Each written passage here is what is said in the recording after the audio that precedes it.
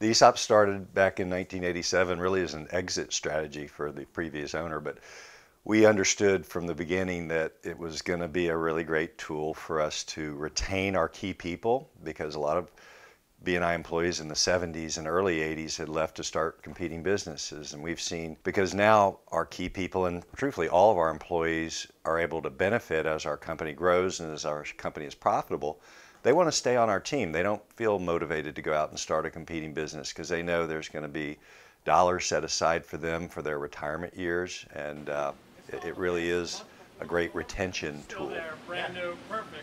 But stuff that was, 10 years old, gone.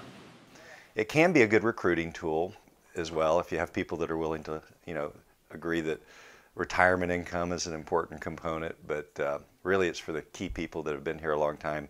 They just know they're growing value by helping our company be successful, so they're really focused on that.